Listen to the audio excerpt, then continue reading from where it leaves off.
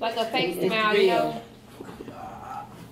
She with me. You know, sometimes you don't get your South Dallas Culture Center, March 17th, 2018, at 2:30 p.m. Tickets. Rehearsal. This Thursday. The next rehearsal is Thursday. The costumes are February. Hold on. February the 15th. Is that February 15th. okay? at the Meadows Conference Center? Yeah. But the costumes are coming along great. I'm trying to make a fake ringtone. He's videoing. Oh, I'm sorry. Oh my God. Okay, the costumes are coming out great. They are. They are. You wouldn't believe it. Okay. And we finally got the date, which is March 17th, 2018. in South Dallas Culture Center, 2:30 p.m. Tickets at Eventbrite. Okay. And I think it was asking, is it on the website or anything? Yes, and they can go to the website at www.inthespiritentertainment.com.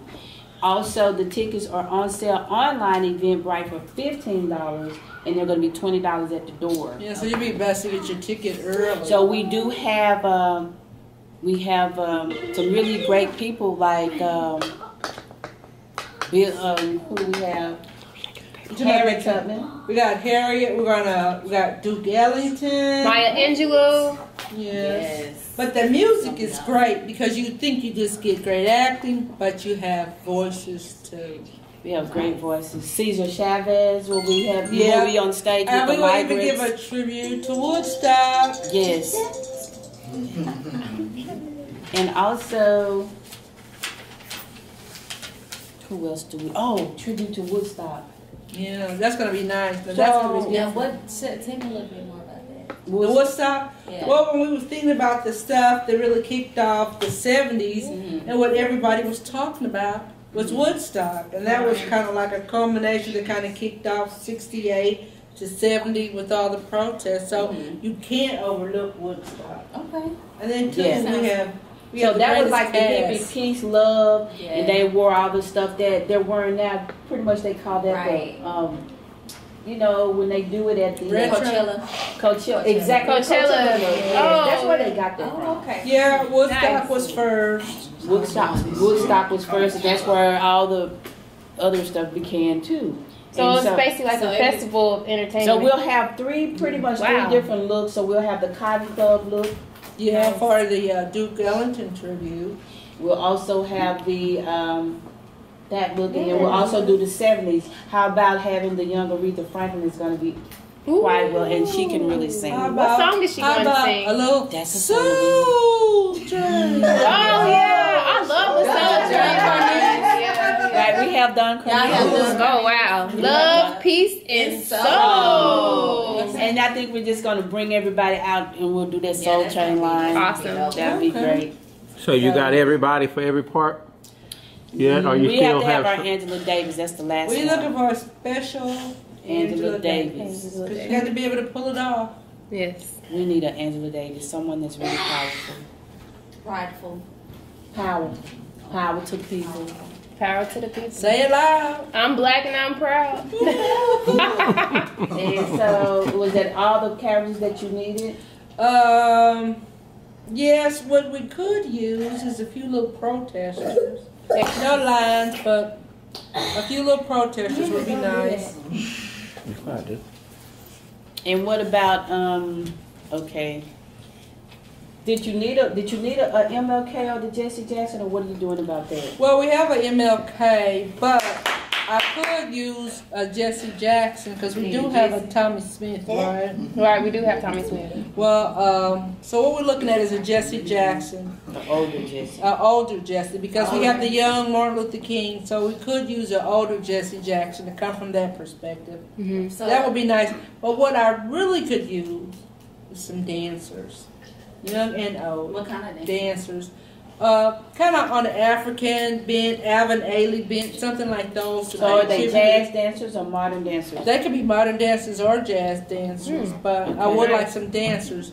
Have we Anywhere reached from out to any like dance companies or anything? No, I haven't had a chance. You but we didn't? will. it's been I can't do everything. It's like I'm just trying to pull so much together. But we do need dancers. We do. That's one thing I would say. I'll make some phone calls on Monday, and I did reach out to a girl. We just wanted working with budget. They wanted to know the budget, the day. Well, there's no budget. I mean, I want to be honest that if you into what you doing, because we have costuming and whatever, but no, because sometimes the first thing people ask is, "What's your budget?" Okay. So, well, those are black stories that are told in America, in the U.S. Right. So they're black stories that are told in America. Right. And so I'm really excited also because we will have Blue Butterfly and the models. Oh my goodness. Yeah, that's right. That's going to set off the you show. Missed her, did you? Yeah, she was here. Oh, she was? And so she's going to have frozen models, and she's going to have depict the 60s and the 70s. She's going to have different ones. So also, we just need to kind of get together, like, how many afros do we need? Yeah, the wigs. So we need to kind of start, like, what? How many models is she going to have? Well, we don't have to worry about hers. She got hers. I'm speaking about the actors. For the actors. Oh, okay. Because we need to start looking for all that. But other than that, I think we're pretty good. We're pretty good. We just need to go over the set and how everything is going to flow, and I'll have that done by the weekend. Okay. Awesome. How many weeks we got? Okay. So we're looking at Today is February the 8th. So we have. Hold on. My calendar is not picking up correctly. We have approximately about one good month. Yeah. 1 month away. My goodness. It's coming close. We're really excited. A month and a week. A month and 2 weeks. Well, this is a short month. Yeah. So March the 17th. So we have about 4 weeks out. So we got to really push it. We got to the actors have got to learn these parts, and they got to be up. They have to do it. Mm-hmm. They have to learn these parts, and we are woke. We have to also let everybody know what hashtag we woke means. Exactly. And just having an awareness. 36 days to be. Yes, and so we woke is basically having an awareness of, our education, our smartness, our rights as individuals, as black people, African American people. People just want equality, and we had a whole bunch of powerful leaders who were setting the pace and giving legacy and knowledge amongst every community they were a part of. And so I'm glad that we are, channeling in on every public figure that we have presenting in this production. I think everything will be great. We just have to keep. Yes, ma'am. Do you have a part in the play? Actually, I do. And what is? I may play Isabel Cottrell. You are. Yeah. I am. Okay. I am portraying Isabel Cottrell. Isabel Cottrell is a trailblazer. She is. She is awesome. She is one of the co-founders of Proline hair company. Mm-hmm. And so they started the first Jerry curl in a box where you can purchase from like the beauty supplies in the stores. And they also I actually wore this when I was a kid. I got the Just For Me relaxers. Just for me, no conditioning, relaxing cream. For combing and styling and worry free. Yeah. So yeah, that was me. I was Just For Me girl. Now here's my Proline story. I did the box on one of the kitty perms. Oh no. A photographer I worked with. We shot it and I styled the little girl. I mean, they had the super professional store here, but I did the other stuff. But that was the kitty perm box. Mm-hmm. I love it. I love products. Yeah, she has an interesting story. But her story goes beyond, because not only did they tour with just their hair care products, they did a cross multiple marketing where she also had clothing, and so they would tour with the hair products and the clothing, and then also they had brand ambassadors. They had like NFL players, NBA players, and so they would just cross promote, and they would go to like the New York Fashion Weeks, have their designs, and then also sponsor the hair care for the models, and so then they would go to Paris Fashion Week. Paris Fashion Week, and they would do this epic stuff. And I'm listening here, I'm soaking all this up. Yeah. And when we went to LA, I said, we're going to switch it up.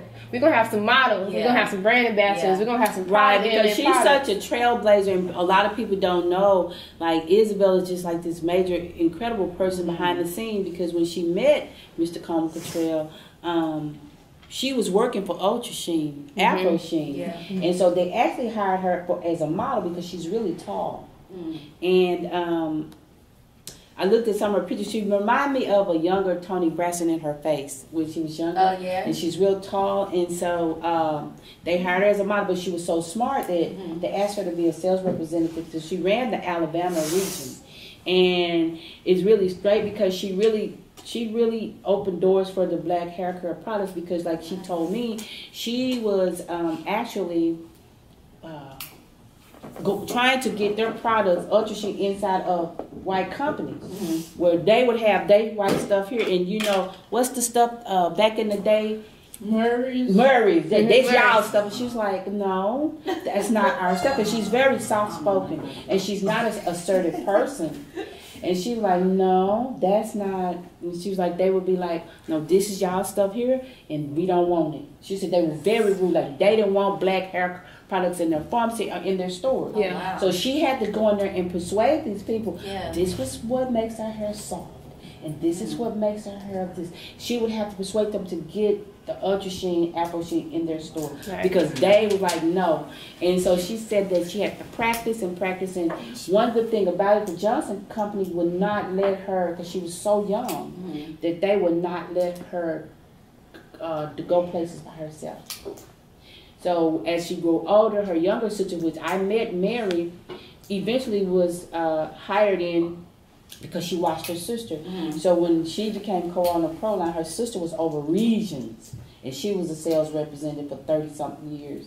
She retired with Proline. But it's just a great story that people don't even know that they did. They broke barriers for so many opportunities for black. And she said, like, back then, they really, really, really, really trained you for sales, like how to go in there, how to sell the products, how to do that, because they were very racial. They wasn't fixing to put your stuff in their drugstore. They would tell her, no, we don't want this. But in the midst of that, she also helped people. Like, her husband invested money so Steve Harvey can open a club in Dallas, and invested money into the Ranger Stadium, and they have the keys, and they were the first ones to have the heart to have piece of the land, and they're also on the board for the Dallas Cowboys, so they could travel with the team, and they're on different boards, and they're on boards for the Beverly Hills Film and TV organization. So they're on different boards, and as them going to the top, you see how they help others. Always. Byron Allen was one of them.